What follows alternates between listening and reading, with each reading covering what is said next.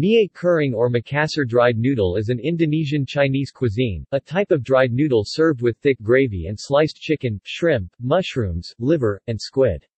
It is somewhat similar to Chinese ifu mie, only the noodle is thinner. The recipe was devised by a Chinese descent, Ang Ko Tjao. He opened his noodle shop to sell his dried noodle and it gaining popularity in Makassar since early 1970s.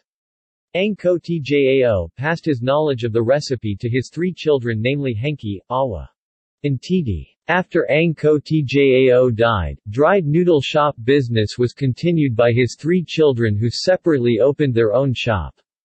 Titi's are the most popular in Makassar, hence the name of Mie Titi becomes synonymous with Makassar dried noodle. Mie kering is one of the most famous Makassar dishes, the others are Koto Makassar and Conro.